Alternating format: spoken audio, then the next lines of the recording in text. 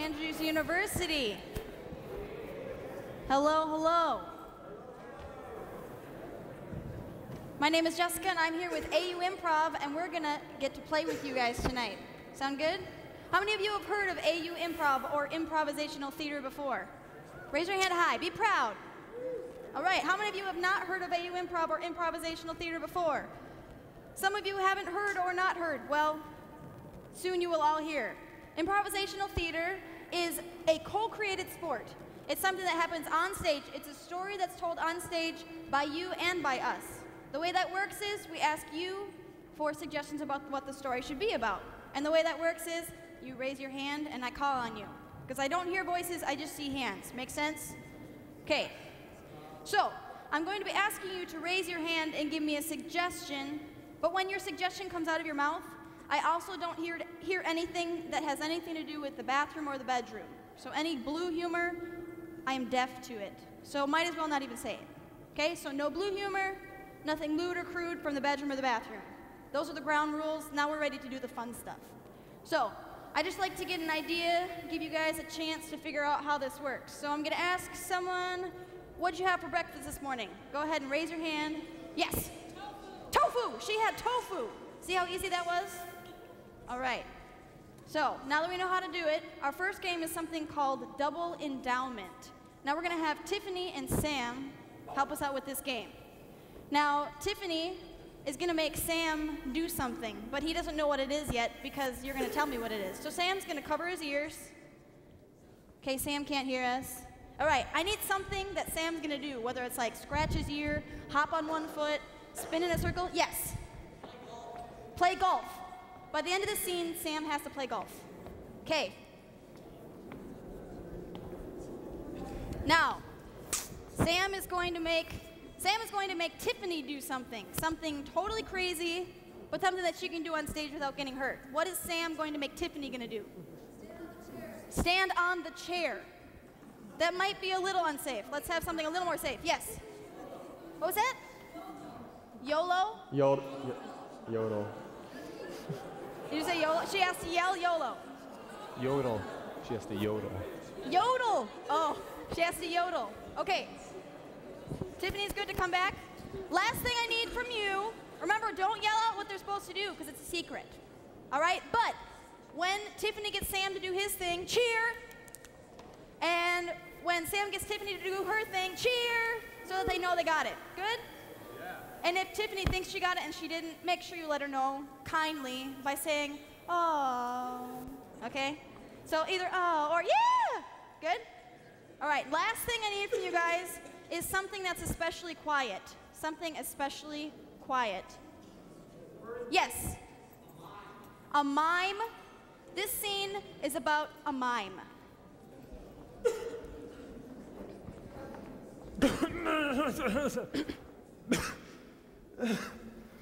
Oh, this tuberculosis will never get me into mime school.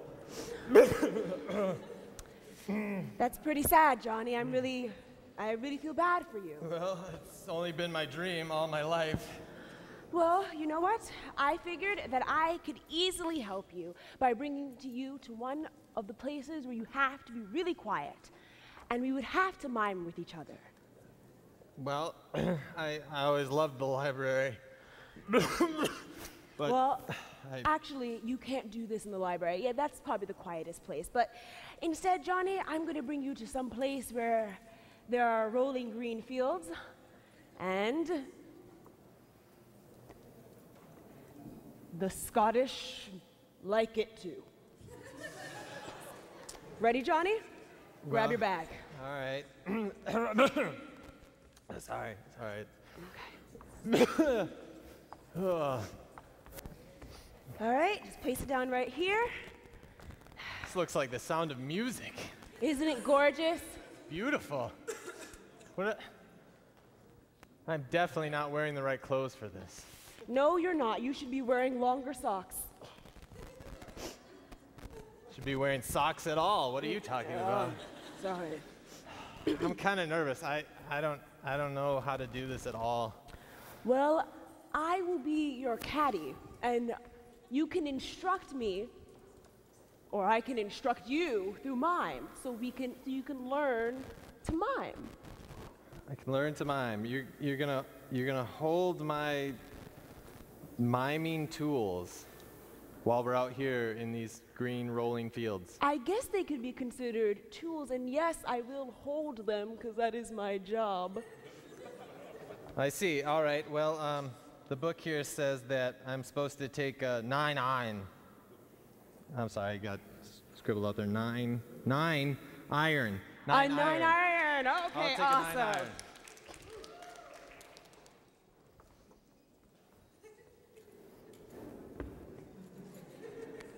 Oh, I'm sorry, that way. Oh, this way. Okay. Well, I wasn't sure you were standing there.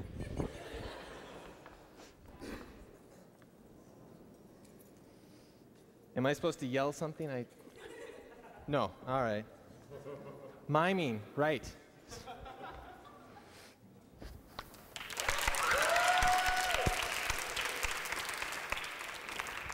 You know, Johnny, you probably should have yelled 4 right there. Well, he didn't drop that hard, so I think he's not terribly hurt. Yeah, definitely not a concussion. That's good. You know, he made that kind of weird noise when it hit him. Right, that squeaking noise, like yeah, like almost a bird. kind of squeaking, almost like something was stuck in his throat, you know, like he just Okay. really couldn't get it out of there. He just got to force it out of there. And, you know. Oh, like phlegm. Well, sort of. But, you know, the phlegm is like flying out just rapidly, and you just apparently keep That's throwing it out. disgusting. Well, some people consider it an art, so I wouldn't judge them. They consider vomiting an art? Not vomiting, just sort of expelling vocal sounds. Like whatever you want. Like singing? Sort of like singing, but it sounds more like you're going through adolescence. Like squeak? Like squeak? Not really squeaking at all. It's more just like kind of, you know, ups and downs and all arounds. Well, when I was younger, my voice used to go. Yeah, It used to go up. difficult. Sometimes I used to do that. Well, it happens to the best of us. It really does. Sorry, that's the tuberculosis, probably. Maybe you should cough it out.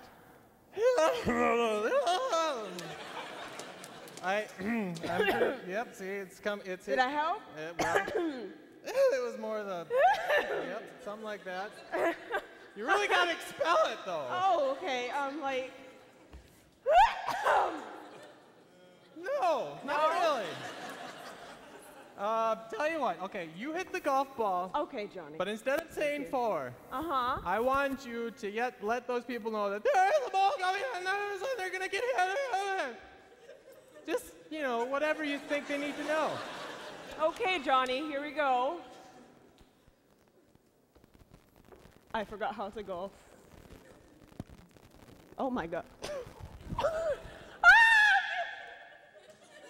No! I don't know if you hurt me out there. No, and nature is telling me that they're not accepting what you're trying to do. Yo, you know what you need to do?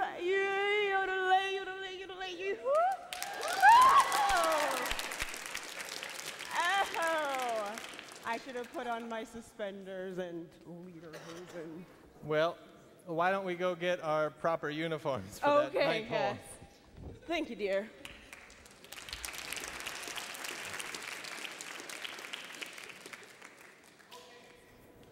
So, was that acceptable yodeling? Give her a hand for her yodeling. All right. Our next game we have for you is something called halftime. What's going to happen is Nathan and Jessica are going to come up here, and they're going to perform a regular scene for you. However, what they're going to do is after they've performed this scene, with nothing special in particular, they're going to have to cut it in half.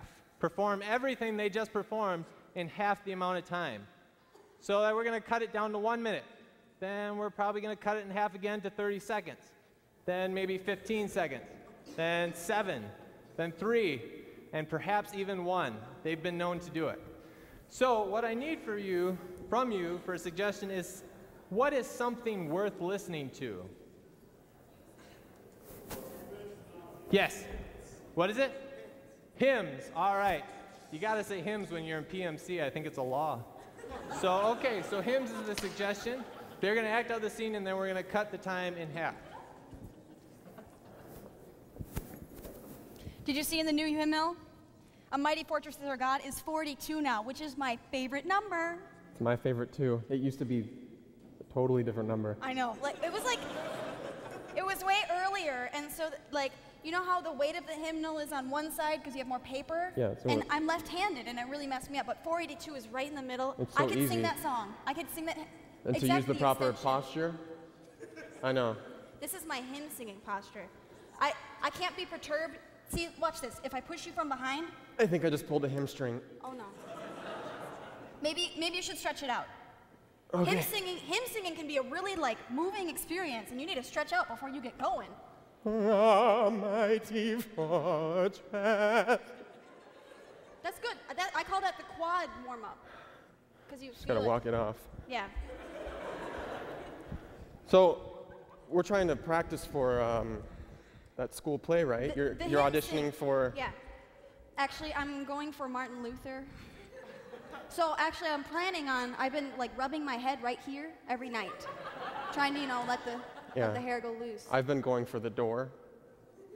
The door. Oh, that I can nail the 95 Theses. Yes. That's right. I remember. That's the second leading role. Second, and it's silent. Solid. You're real solid. Solid I appreciate that. character. Yeah. I've been working on my triceps and this right arm. Do you see them? Well, they're there. Yeah. I've been working on my sound effects. Do you know what that is? That was a door squeaking. Okay, let's try the door rattling thing.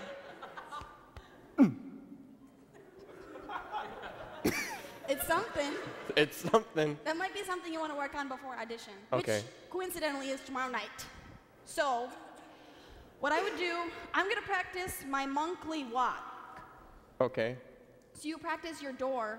I'm going to be fervor with the spirit of 95 Theses. So just be ready. Okay. And action. I don't know. It wasn't right? No, I Okay, don't think the door should Cave in? violently shake. Well, So- let's try it again. Okay.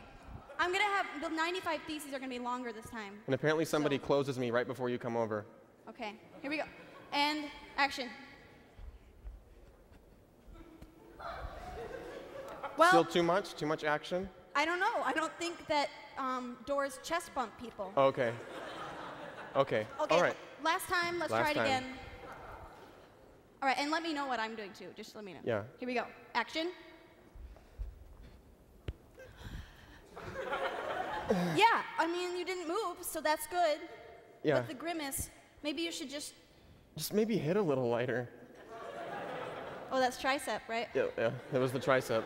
I think we're Okay. ready though. Okay, I'll see you at tryouts. you got it. Yeah? All right.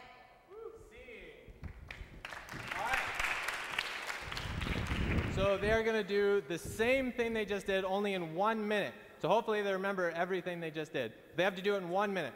So on your mark, get set, go. 482, Mighty Fortress. Used to be a different number. I know. I'm left-handed and it's all off kilter. It falls. Yeah. But now I can do that stance.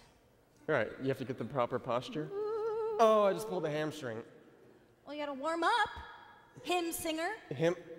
Almighty fortress. That's good. That's good. How you feeling? Walk I it just off. gotta walk it off. Walk it off. Good. Just gotta keep. You getting ready for that hymn sing? Yeah. That play we're trying out for? You've been trying out for the play? Yeah. I'm gonna be Martin Luther. I've been rubbing. I'm going for the door. Really? Yeah. Yeah. Second Solid leading role. character. Mm-hmm. Silent. Solid. You are It's silent. Oh, and silent. Well, let's practice. Okay, let's just try it practice. out. Oh, Monkly walk. shut door. Well, try that Too- again. Oh. Too no. much? Yep. Last time. Hit lighter. Triceps.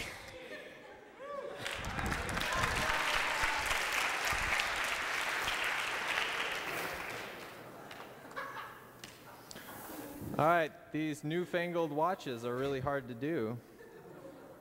But anyway, all right, they're going to do this next scene in 30 seconds. Same thing, 30 seconds. We're cutting in half. On your mark, get set, go. 482. That used to be a different number. I know. Oh, I pulled a hamstring. Oh, man. Knock it off. Almighty fortress. You've been practicing? Been practicing a lot. Rubbing. I want to be a door. Okay, try it. Too much? Let's try it Yeah. again. Oh. Okay. No, no, no. Hit lighter. Hit lighter. Okay. Check out those triceps.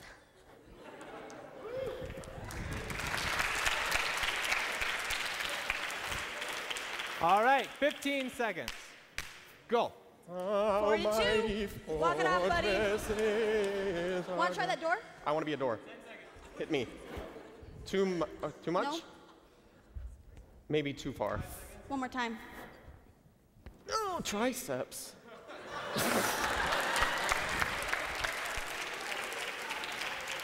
All right, here we go. 7 seconds. Go.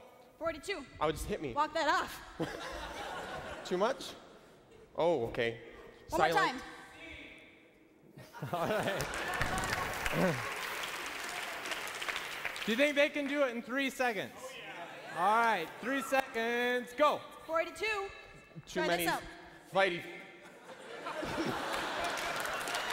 Is that it? Dare we go for 1 second? Yeah. We dare. All right, on the count of 3. 1, 2, 3, go. Triceps. Thank you very much.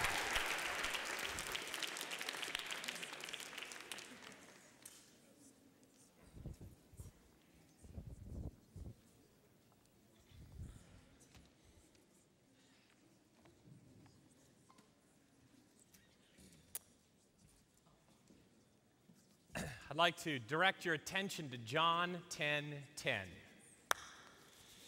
John 10:10. What do you have in the pew there? Is that New King James? Is that New International Version? I'd like to just share with you John 10:10 from the Message Bible, which says, "I came so you can have real and eternal life. More, better than you ever dreamed." Would you pray with me? Let's bow our heads. Father, thank you very much for your love. Thank you for this opportunity to spend time together. Thank you for this week set aside, for good friends, for your word, for this moment. In Jesus we pray. Amen. I look forward to things a lot. I've been looking forward to this right now when I would have the chance to stand here with you. I look forward to stuff. In fact, it was dawning on me, I was thinking back about this. I have lived every day of my life that I can remember. I mean, maybe there was a time when I was really, really young. I'm not remembering it, but at any point, grade school, if you were to come up to me and say, as long as, you might be frightening to me at this point, but if you came up to me and you said, "Dave, what are you looking forward to?" I'd be able to tell you. Well, I'm looking forward, my buddies and I, we're getting together and we're playing some baseball after school. There'd be some specific show that I got to watch on TV, that one program per week that we got to watch on TV in my household as I grew up as a child. Or maybe there'd be some trip that we were taking or something going on my brother and I were going to do. We're going to play out in the woods and build a fort, whatever it was. Every single day I had something I could tell you that I was looking forward to. I'm that kind of person. Anybody else like that? Can just name something you're looking forward to. I could talk to you about tomorrow, something I'm looking forward to. The next day I'm looking forward to. The day after that I'm looking forward to. I'll admit it, I am driven by having fun. I am a little bit. And in fact, as a guy who's been involved in youth ministries and so forth for most all of my life, every once in a while I've kind of had this moment where somebody says something about entertainment. And the idea is, you know what, you shouldn't be so worried about entertaining people. Can I tell you a little secret? Because I think I was asked to share a little bit in my experience, my walk, my journey with God, and how I meet God. And I got to tell you, the Jesus I know is deeply entertaining. I've had somebody say it in such a way that made me feel bad about the idea of don't entertain them. Well, I went and looked that up. I'm just that way. So I went to let's see, my dictionary and looked it up. So here's what it means to entertain. To hold the attention of pleasantly or agreeably. I'm not sure that sounds all that bad, really. I think to hold one another's attention pleasantly might be a good thing. The next one down says this: to have as a guest, to provide food for. I like that one too. I like that one. I'm still looking for the one that's a bad one. To admit into the mind and consider. I think maybe entertaining something might be a good thing here. And then this one, to hold in the mind, to harbor, to cherish. I kind of want to suggest that this God of ours entertains. He entertains by providing for us, food for us. He entertains by being one who we could cherish and who cherishes us. He entertains by pleasantly holding the mind. And you know what? This is so important to me because I grew up in well-churched. Anybody else well-churched? Do you know what I'm saying? I grew up in a pastor's family. I went to church school. The felt boards, my territory, I knew all of it. In fact, I could tell you the stories. We had records back then. They were black, anyway. And we had all the Bible stories, and we would listen to the Bible stories, and I knew all the stories, 2 or 3, ways even. And so, I'll be honest, I struggled a little bit with getting bored sometimes. Anybody really have a thing against boredom in the room? I do. Well, it was about the same time as you guys. I was a junior in college, and I ran for an office. At that time, a campus ministries thing that we would have a student leader in campus ministries to direct, the ministries. And so I ran for that position. I gained that position for the next year, my senior year in undergraduate school. And a young lady asked me if she could meet with me. And I thought, well, why shouldn't you be able to meet with me, really? I mean, it seems fair. And so she wanted to meet for supper, and we sat down across from each other at the supper table. I sat down, she sat down, and, we just had a couple of niceties, pleasantries, and talked back and forth for a second. And then she brought it up. She said, you know what, I just have this question for you. I'm wanting to know why you did this.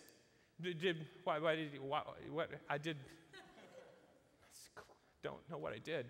And she said, well, it's just very confusing to me because you seem like such a fun person. Why would you run for that office? There's just an odd thought to me. You're so fun, why would you be involved in these kind of churchy things? Why would you be involved in ministry stuff? You seem like you have so much fun and like you love life was kind of her implication, and you kind of go to church to die was her kind of basic point. And to her, God was in this very churchy box, very tiny churchy box. It was an old God. It was a God that didn't smile. It was a God that didn't laugh. It was a God that didn't have much fun. That summer, I worked at camp at Camp Asable, and in fact, how many of you are camp workers? Look around. Those of you who are not, look around. See the hands. These are people that are a little bit crazy, so be careful around them. Not normal. Anyway, I am a night person. Night people among us. I am with you. I'm a night person, so it was kind of disturbing to learn that our worship times were going to be so early in the morning, 6:30 in the morning, and I would kind of get I just saw somebody's face go, whoa, yeah, exactly. It's like, that was kind of my face at that point. I'm just hoping to get my own pants on because it's not going to be cool with these 9-year-olds if I go out there kind of some weird dressed up. I get to the cafeteria area where I sit down at a picnic table to my back, the top of the table across my back very comfortably, and I sit back against that and kind of prop my arm at 6:35 by now in the morning, and I learned that if you open your eyes wide enough, long enough, they kind of create a candy shell, and you can get some really good rest that way. And, hey, Dakota, don't be trying it now. Anyway, so So I'm now there. I'm there. I'm comfortable. I'm not to be disturbed. And then I'm disturbed. Because the pastor, well-meaning, I know he was well-meaning, but he began to share this parable that is kind of an anchor point in the story of how I see and how I've come to see God. He shared the parable. We were in a boat. You're in a boat, and you've got all your things in your boat. You got friends in the boat. Anybody have a collection of any sort? Anybody collect anything? What do you collect? Coins.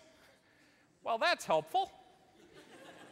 Coins. In the boat, coins, good. Rare coins, just pennies. Anything? Would you stop? Do you pick them up? No. Okay, I didn't think. So, okay, so what else do we have? Something for back over there, some sort of some collection.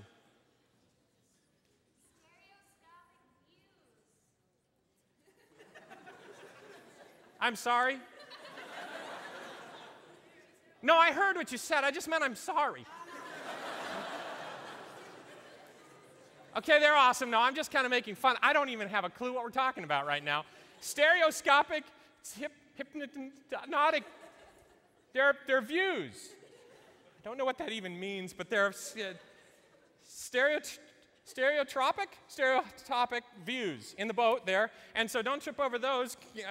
But anyway, so you've got all the stuff that matters to you in the boat, and the boat, you're trying to get to the far shore. Now, this is a parable, the far shore. You've been in this boat before. You know what I'm talking about, right? What's the far shore? Yeah, it's heaven. It wasn't a trick question. The far shore. You're supposed to get in the boat. The boat is the Christian journey.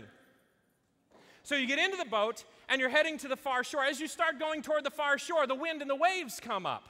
And you're there with your friends and your coins and your stereophonic hypnosis tools. And you're going to the far shore, right? And as you're going along, the waves start to kick up and they come up over what are they?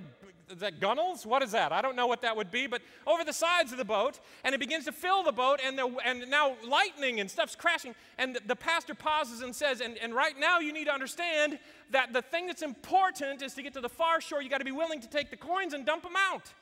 You got to take your views and dump them out. That sounds like some sort of metaphor there. I don't know. But you got to be willing to throw things over. At this point, I was remembering that he had said I had some of my friends in there. I didn't know if he was saying, like, you're just like launching people overboard, how this was working. But then he paused to say, because you need to remember the goal of the Christian life. What is the goal of the Christian life? To get to the far shore. And something in me revolts at that idea. Have you believed in a far shore Jesus? Is that your Jesus? Is he way over there? It made me think of when I was 13. I was 13 years of age, and I wanted things that I could not afford, and I was unemployable. I'm not sure why that's funny. It just fills me with sadness. But anyway, so I was unemployable. I would do anything that I could for a few shekels, a few dollars. And in fact, I don't know, I'm just trying to fit in with our coin guy. Anyway, so a guy came up to me one particular springtime and said, hey, I've got an idea. Would you like to make some money? And I just, knee-jerk response, I just said yes. Yes, I would like to make some money. Count me in, whatever we're doing, please. So I agreed to a job without full explanation of what it would be. I'm not sure if I would have taken it. Probably would have, just because I didn't know any better at this point. I probably would have. How many of you go to camp meeting for a week? Or is that enjoyable? I see a really epic, oh, yeah. Well, I don't know who some of you people are that go to camp meeting. I just say, look, could you please do some little 13-year-old a favor and use the bathrooms normally? I was responsible for cleaning these shower rooms and these bathroom things that were out in the middle of tent areas and so on, and there were like more than one, two, three of them. I don't know. I've kind of blocked it out at this point in my life. A lot of all that investment went right straight to therapy. But so my responsibility was to clean. My responsibility was to make sure that they had enough paper towels and toilet paper and all the stuff that they needed in the bathroom there when they needed it. And I kind of had thought I would experience camp meeting otherwise normally. No.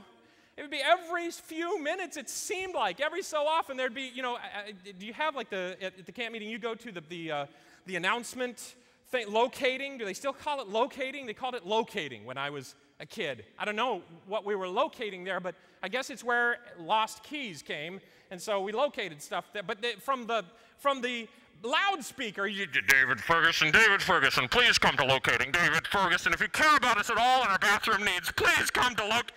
It was terrible. I couldn't experience the camp meeting very well. It was awful. Now, at the end of this time, it was a little bit better, made a little bit better by the fact that I was handed some cash as we had agreed upon. But I tell you what, man, it was, you know, there was some sort of blood money there. I don't know. But imagine that this happened. It did not. It did not happen this way, but imagine it had. I show up for the payment, pause there dutifully, and the gentleman who is going to pay me turns to me, and with this look on his face, he's actually growing misty-eyed as he begins to say, Dave,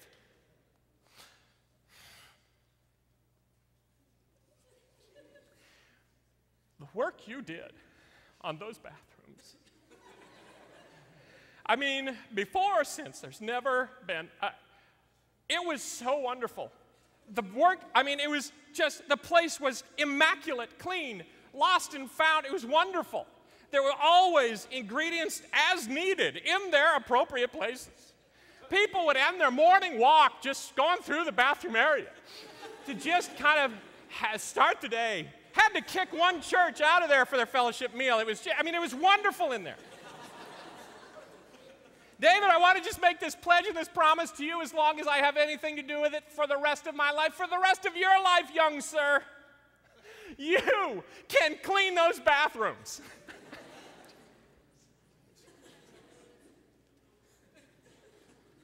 And I got a question. If getting to heaven is so joyless, like cleaning the bathrooms, why would you think I want an eternity of that? Is yours a far shore, Jesus? At about your age, I began talking to Jesus about this. Jesus, I know I'm not particularly normal. And I need to know if you're okay with that. And he began to share with me over some time and through Scripture, Dave, I'm less normal than you are.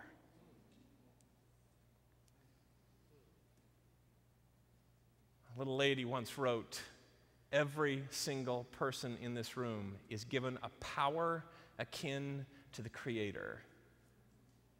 It is the power of individuality,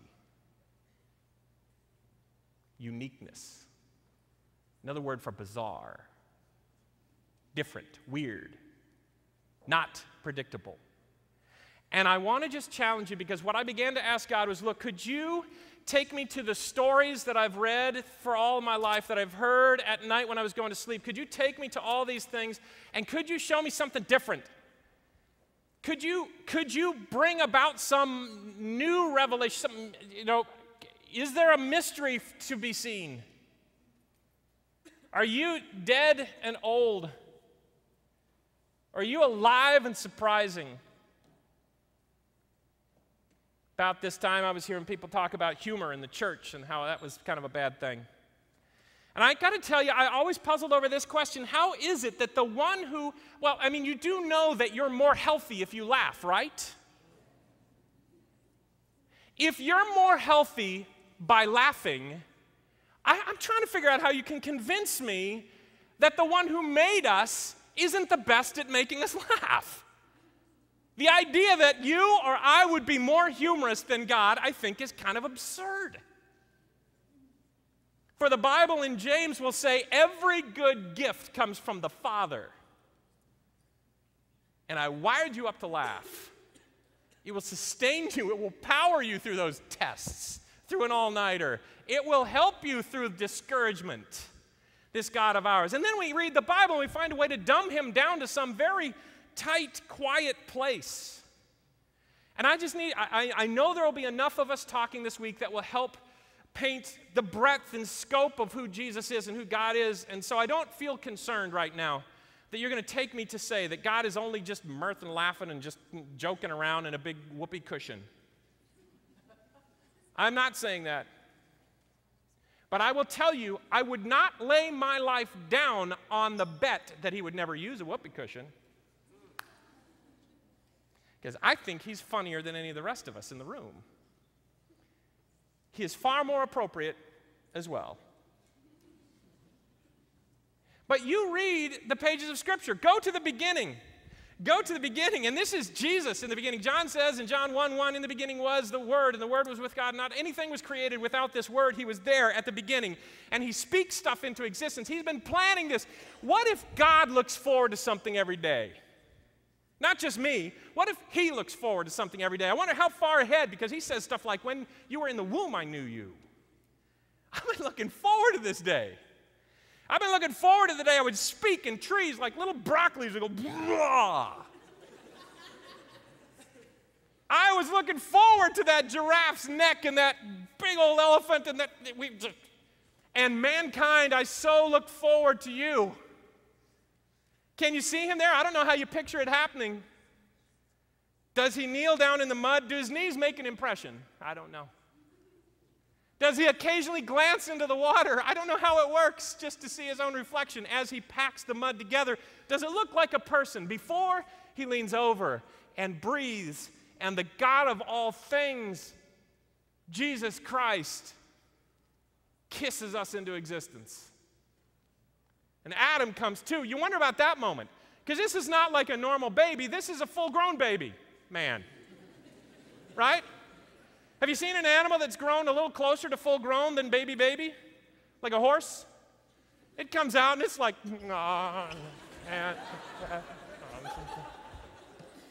you know, walk to me, Adam. Oh, I've been dreaming of this moment. Come on. How does it work? I don't know. Maybe he's just absolutely perfect. I don't know. I find it interesting that the very first thing that God will ask Adam to do is, would you please, I've made a few things. And what I'd like for you to do, you don't mind standing here, prop against a tree if you need to, but I'm going to start sending the animals by, and you just let fly with stuff. Just, I mean, does that, he's never spoken before. Okay. I had to figure out a name for this thing. Okay, so just send them by, and then God starts to parade the animals through, and there goes giraffe. Oh, they're down here too. Squirrel. Yeah, squirrel. Okay. And platypus. Elk. Elk. Eagle.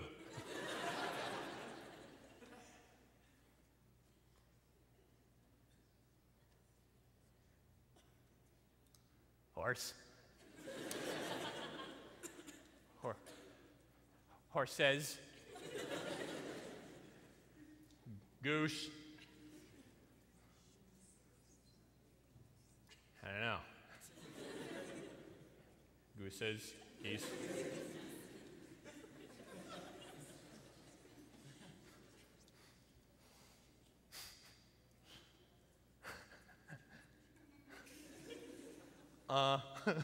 It's wondering, is there a never mind.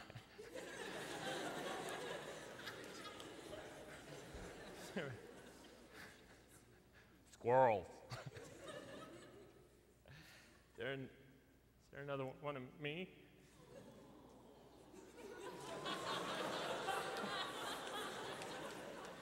I just have to tell you right now, I'm rather pleased with that reaction. God's over there, he's been watching this whole parade, and he's been thinking, I don't know, maybe I made a dumb one. Oh, he got it, good. Comes over, onto the forehead, down goes Adam, right? And there's a surgery, and Eve is made. And then the next moment, God just lays it out there. I can't help myself but try to imagine what it's like. And this is part of what I'm saying. Spend a little of yourself on imagination. Do you know God says that what he's making for you right now is beyond your imagination, better than it? Some of you aren't making that hard for him. I'm putting the bar high. So I imagine, I don't know, the Bible doesn't say, but I'm imagining that Eve comes to first. That's just the way I imagine it. So there they are, Eve.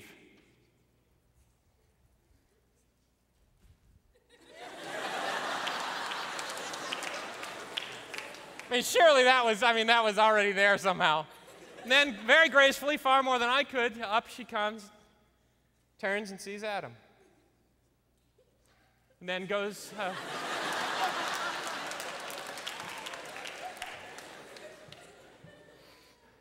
Adam, on the other hand, here's Adam. Adam's down here. You know, guys, how this would go.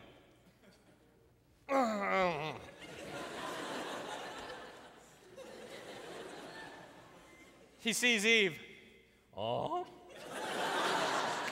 Now, this is all one day. This is day one.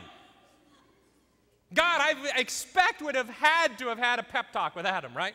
Okay, now here's the deal. You just go over and just go talk to her. Just.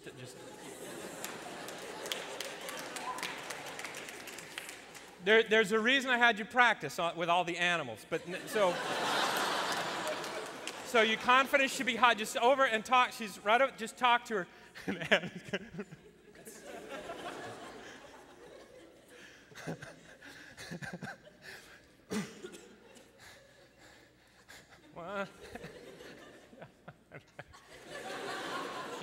Just, Adam, just go. Just talk. Just go. I mean, you are the last man on the face of the earth. Just.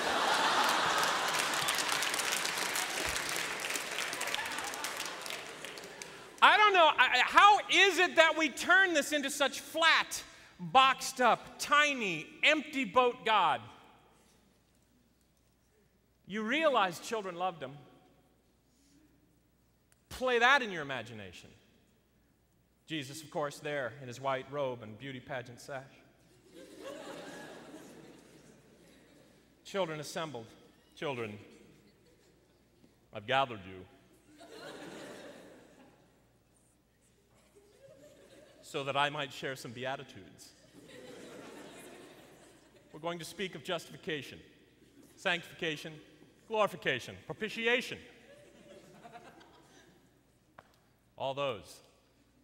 Listen. It's not the way it would work. Can you imagine, can you see that moment when finally Jesus says, no, let them come to me, and a young mother comes up with a little boy. They've just had the conversation. Listen, son, you will not misbehave. You will. Look at me. You just be quiet. I will. Don't make me come. I'm right here. Just shh. So there he is, little guy. No.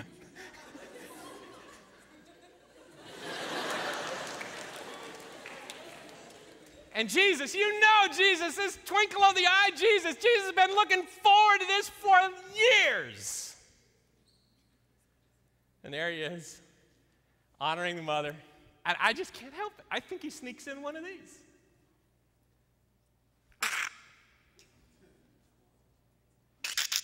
Right in the ribs. He did.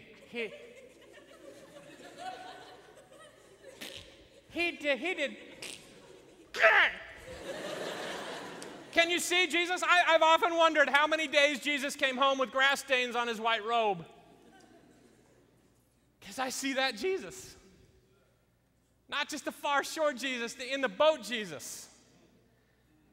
The in your room Jesus. The laughing until crying Jesus, possibly milk. Jesus. Because you know what happened about the time they get that tickling thing, he just starts to kind of trot, kind of start that adult run where a child will still, you can't go too fast or they won't chase. You got to go just fast enough and the chase starts and they're chasing.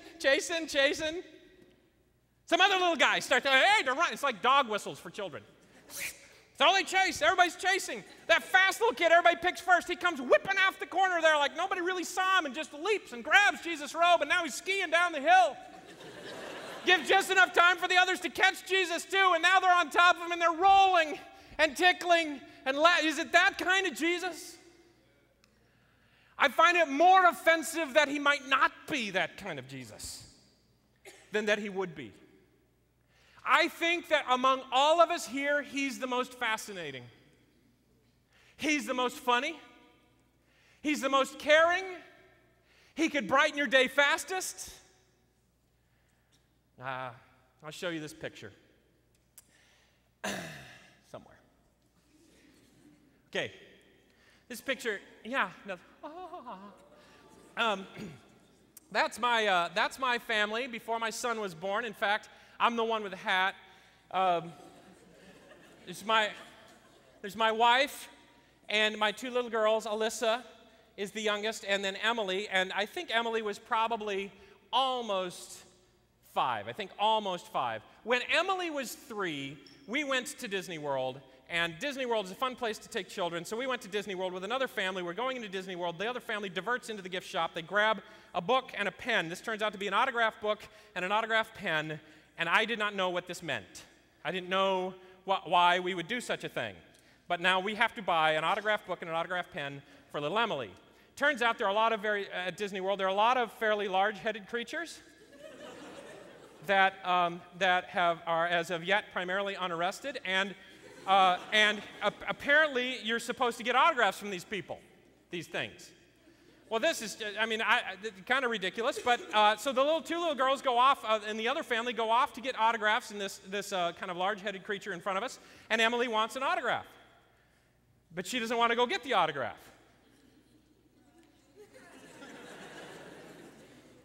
So guess who has to go get the autograph?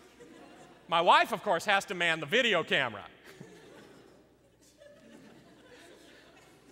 So I go off to get the autograph. Picture, if you will, large-headed, big, bulbous-headed Captain Hook, and he's got problems with writing in the first place. Children surrounding, children, and me. Mr. Hook, can I bother you for an autograph? Oh, sure, Johnny, you go first. And you. It was awful. It was terrible. So this one particular point in the pathway that I'm not sure if it was a squirrel or a possum or a raccoon or something, but it had a very unnaturally shaven portion of its head and a tutu.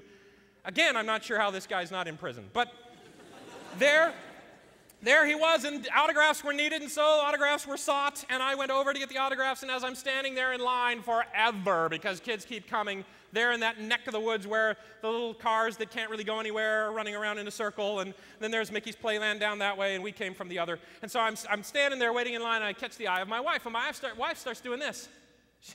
My wife starts doing this deal. From across the way, she had been videotaping dutifully, but it gets old after a while just seeing me there. It looked like I'm about to go psychotic on, big head dude. So I'm watching her, trying to figure well, at this point, my only real option is to do this.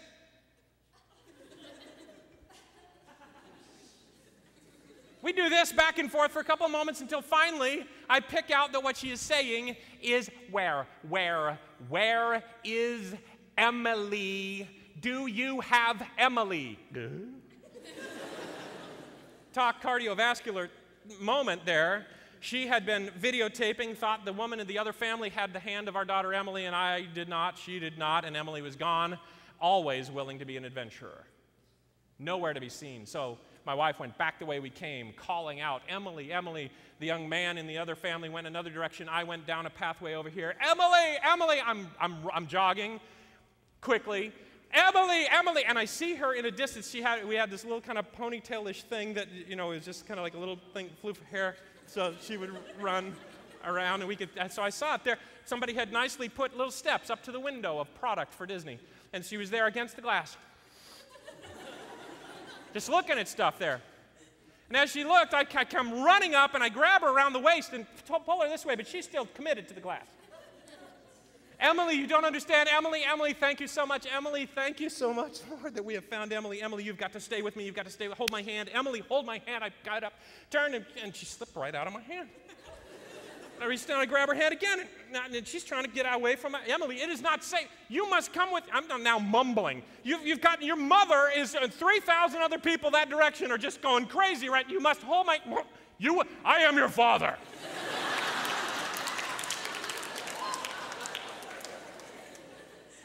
You will hold my hand. So I'm now dragging this child down the street. She's kind of longingly looking back. And then she relaxes. She knows it's no use. She finally relaxes, and she's walking along with me.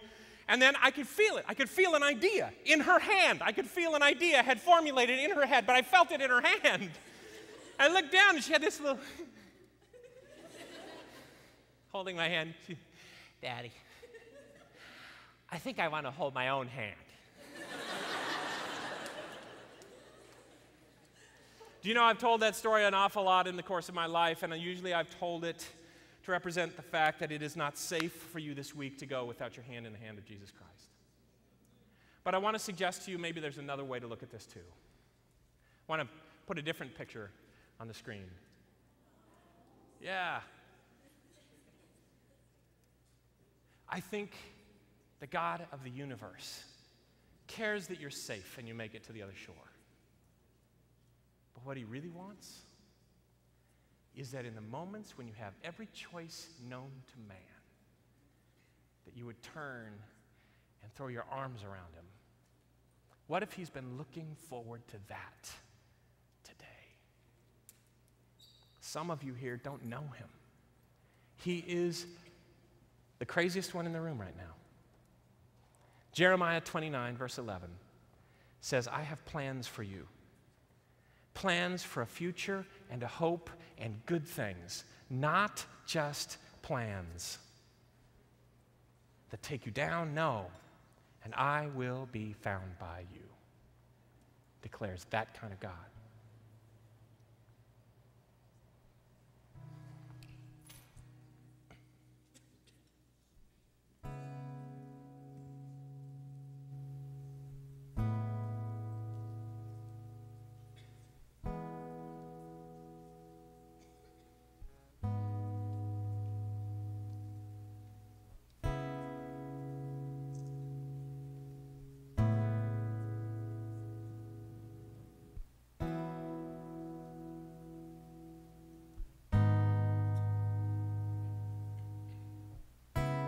Try to keep you in a tent.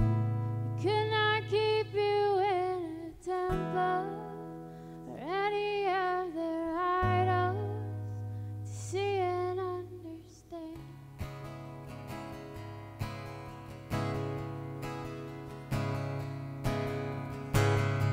You cannot keep you in a church. You cannot keep you in a Bible. It's just another idol to box you in. We could not keep you in their walls. Cannot keep you in ours either. You are so much greater. Who is like the Lord, the maker of the heavens, who dwells with the poor? He lifts them far from ashes and seats them among princes. Who is like the Lord?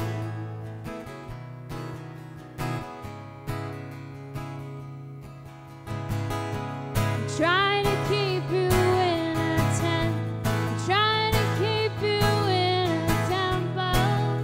They worshipped all their idols. They want all that to end. So we will find you in the streets, and we will find you in the prison, even in our Bibles and churches. Who is like the Lord?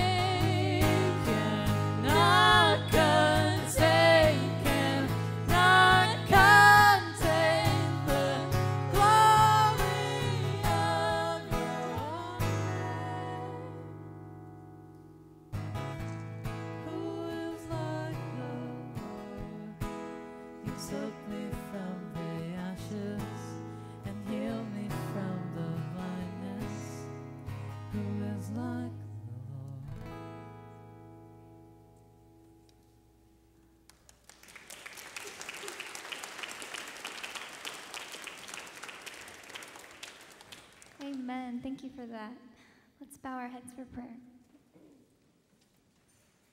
Dear Father in heaven, thank you so much that you will always be found by us, God. Thank you that if we search for you with all of our hearts, you will never let us down, Lord. God, I ask that you will open up our hearts this week. Open up our hearts right now, Lord. Help us to see you. Help us to feel you. Help us to know how much you love us.